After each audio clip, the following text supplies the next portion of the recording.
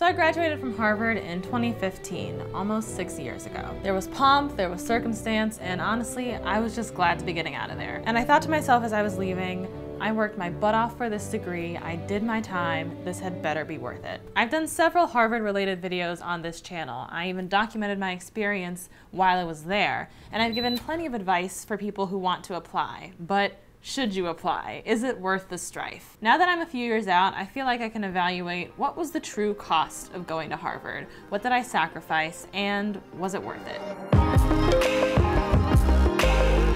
Hey, it's your girl Asante, helping you move consciously and creatively through life, so let's go. Before we get into my thoughts on Harvard, a quick disclaimer. Since I'm evaluating my Harvard experience in this video, I'm going to be critical. I went there on my own volition, it was my choice, and I know there's a ton of privilege in even being able to do that. And I know that graduating from Harvard is beneficial to a person's career. So I want to be clear that I am grateful for the opportunity.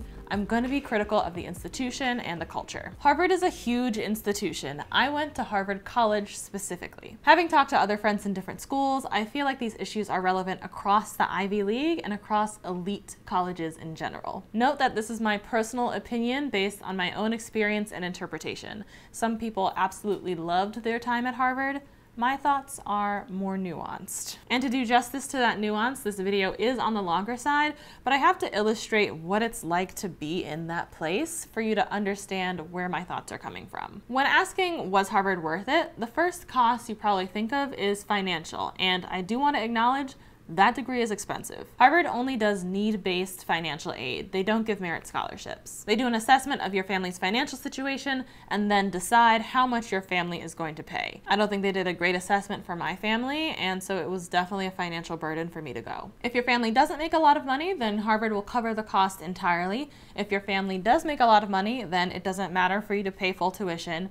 If you're in the middle, and I grew up middle class, is expensive. So the financial cost can be a deterrent, absolutely. The more serious cost, though, for me was psychological. The culture at Harvard is tough, and it's an extremely competitive environment. Like, it was a shock to me how competitive it was and how high a level you had to compete at. And judging from my comment sections, some other people also have no idea. Every now and then I'll get angry comments that are like, I got perfect SAT scores and I got top grades and I didn't get into Harvard. This is racist. And I'm like, oh, you have no idea how competitive Harvard is. And I guess you also don't realize that Black people are capable of getting perfect scores. Harvard's like, oh, you have perfect scores?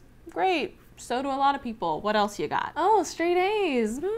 Guess that made you special in your hometown. That's the bare minimum here, hon. You know, like that's very much the energy on campus. It's very much, oh, you get high marks, so does everyone else, get in line. I remember visiting campus for Accepted Students Weekend, and I was eating in the majestic Hogwarts-like dining halls, just soaking it all in and thinking about how fortunate I was to be here at this fabled school with all this elite status. And I asked the girl sitting across from me as a conversation starter, did you ever think that you would get into Harvard?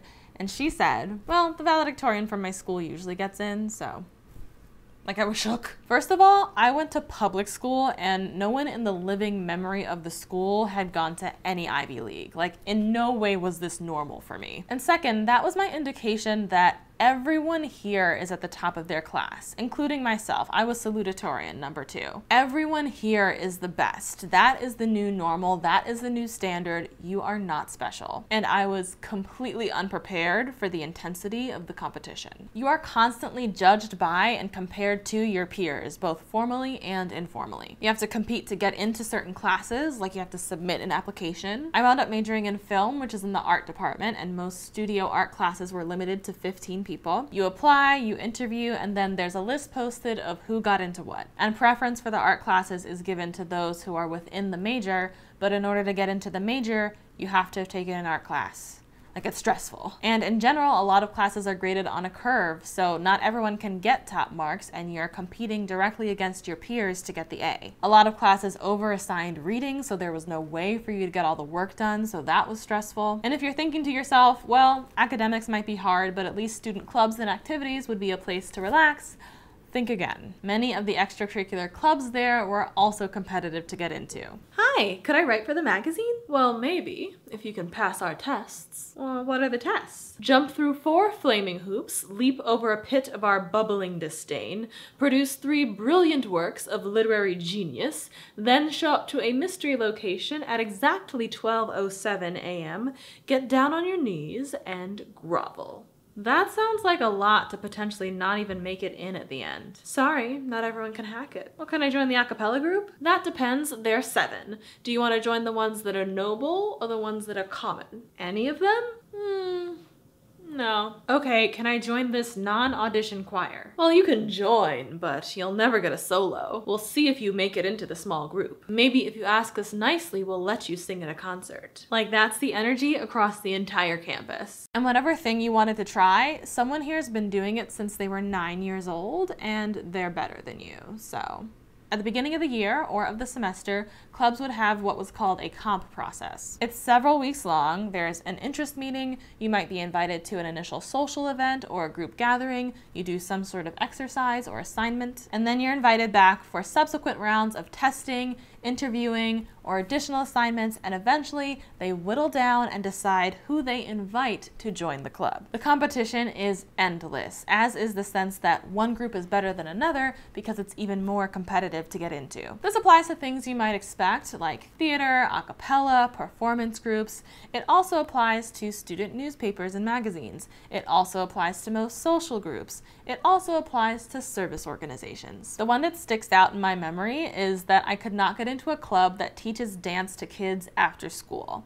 Like, I wasn't good enough to get into the teaching dance to kids club. And if you follow me on Instagram, y'all know I can dance, so that wasn't the issue. It's exclusion for the sake of exclusivity. And it can lead to a lot of rejection, especially your freshman year when you don't know anyone in these clubs. Because knowing people in the clubs is really what allows you to get in, because everyone is super talented. And this was a big blow for me coming from a high school which did not work that way at all. They just let you into clubs that you were interested in, and if it was a performance group, then talent was usually enough. Like I said in my video on how I got into Harvard, I did a ton of extracurriculars and clubs in high school, not for my resume, but because I have a lot of interests. I'm a multimedia artist. I'm interested in politics and debate. I'm interested in math and science. When I had an interest or a passion or a talent for something, I was used to being welcomed in. At Harvard, the culture emphasizes shutting people out. This is also the case for finals clubs, which have nothing to do with studying. That's the name for a set of on-campus organizations that are like fraternities and sororities, except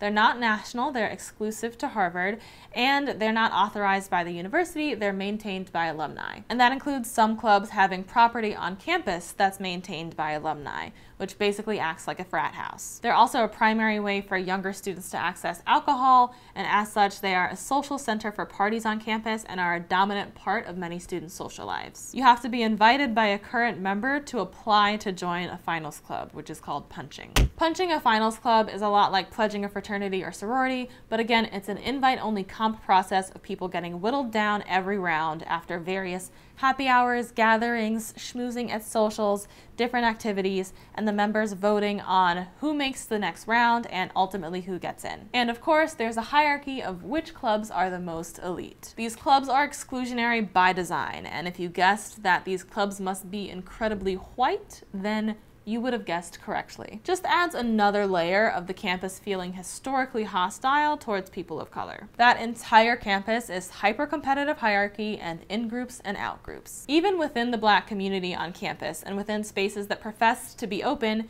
it was very cliquey and didn't always feel welcoming to all Black students. It's very hard to escape that mindset of comparison when that's the dominant culture. It's not about the quality of the work that you do, that's a given. It's not about how committed you are to the group. It's a constant popularity contest. And I felt like a misfit, like I was a nerd among nerds. Facing constant rejection in spite of working really hard and doing your best is rough on the psyche. It can really mess with your sense of self-worth. You can feel like you're doing terribly within this environment of super achievers, whereas in the grand scheme of things, if you step outside of the Harvard bubble, you're doing fine. If there's anything that I could say to my previous self, it would be, Asante, you're doing fine. The opinions of these people will not matter at the end of 4 years. you're doing fine. And even if you are doing well, you can feel like you aren't doing well enough. You never stop comparing, and you can easily feel like you're not measuring up, like you have less value than your peers do, like you're not getting enough accolades, like you're not getting into the really esteemed organizations. And at this point, your entire life is school, and those esteemed organizations feel like they matter. They have a lot of power and influence on campus. Everything in the vicinity is oriented towards Harvard. So that becomes your whole life. And if your whole life, your entire environment is saying, you're not good enough, you can't sit with us. Even though you've worked hard to get here, now hard work isn't enough, and there's always more work to do. There's an overwhelming amount of reading to do, the P sets are unreasonably long, and it seems like everyone around you is doing better than you are, and you don't measure up. You're not as valuable. You feel inferior, you feel worthless, ostracized, isolated, alone, terrible, and you start to wonder, what's the point? The mental health services on campus were not known to be very helpful. Peer counseling was the most visible way to get mental health support on campus. Students trying to help other students, like, don't freak out, don't do it, just talk to someone, we're here. And I think if I didn't have a loving, caring home environment with parents that I knew would support me even if I decided I needed to drop out, which I strongly considered my junior year. If I hadn't had that escape hatch and I thought that this was my make or break thing and I had to make it work at Harvard, then I would have been in a much worse place. So that was the biggest cost for me. It was the psychological distress, it was the constant rejection that I was unprepared for, a lot of feelings of worthlessness, and a lot of things that felt acutely painful even years afterwards. And I spent the next 5 years clawing my way out of that. I spent 5 years healing and detaching my sense of value as a person from my achievements or my level of productivity or my relative status to others. I had to unlearn the patterns of hierarchy and competition and chasing recognition from others that are deeply embedded in schooling and in society, but can make you absolutely miserable even if you are outwardly successful. And that's why I'm so adamant about self-care and self-love and mental health on my channel. I don't want to make it seem like I had no friends in college or that my experience was all bad. It wasn't all bad. There were certain classes, certain people, certain professors that I really vibed with. The best semester I had was when I got the heck off campus and I studied abroad in Buenos Aires, Argentina. That was through a Harvard program. I wouldn't be doing video production today if it weren't for the encouragement of my film professors. And even though I didn't really fit into any established social group, I really leaned on the friends that I lived with. We were all going through that mess together, and when you've been through the fire with someone, it bonds you, you know, like y'all been through it together. So I have a couple girlfriends from college who I intend to be friends with for life. There's a big difference between resonating with a few individuals within the space and resonating with the space and the culture as a whole. At the same time, going through a competitive, cutthroat environment where who you knew and who liked you mattered just as much as what you did prepared me well for the capitalist workforce. Like, if I can make it through that level of anxiety and stress and constant competition, then I can make it anywhere. I have a lot of mental fortitude from going through the fire. Like, what doesn't kill you makes you stronger. You know what I'm saying? Like, we're tough now, okay? All right, I'm not physically fighting anyone. And being in such a toxic environment where I never felt like I really belonged makes me really appreciate when I do find communities where I feel a sense of belonging and being fully appreciated and valued. So the experience at Harvard has given me a lot of valuable perspective, and I might do a whole other video about what I learned from that experience. Like, yeah, they're the classes, but that place really teaches you a whole different set of skills. The best part for me has been being of Harvard, not at Harvard. Like I said, their study abroad program is great. The things they run tend to be very high quality. They have a lot of resources. There are great alumni connections. The association with Harvard and the connection to other brilliant people who have also been through Harvard is great. Once you get away from Harvard. Once I got out of that culture, the individuals from Harvard who I've connected with have been really nice and supportive and willing to help, particularly other alumni of color. I got my first job out of college through an alumni connection. And I have to say that my career has gone very well so far. Like, I can't even downplay that. I think that's largely due to my high performance and people skills. I've been very good at my jobs and I've been able to navigate those workplace structures. But first you have to get in the door, and I think my ability to get in the door places has been helped by me having that Harvard credential backing me up.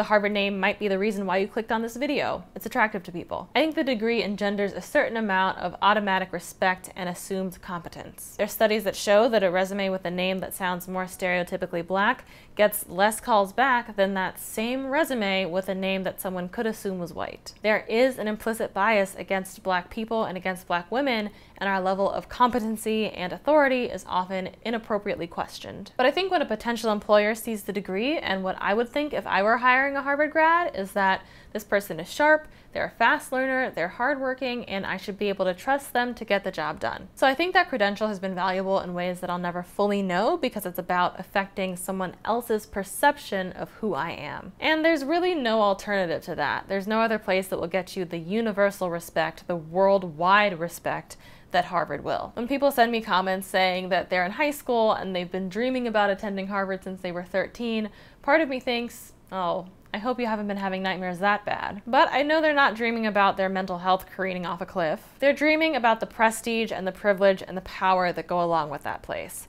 And those things are very real and they're very valuable. So because of that, and having been able to get some distance and some hindsight, I would say that yes, for me, in the end, Harvard was worth the cost. My 2015 self can rest assured that she has not struggled these past 4 years for nothing. The sun is rising.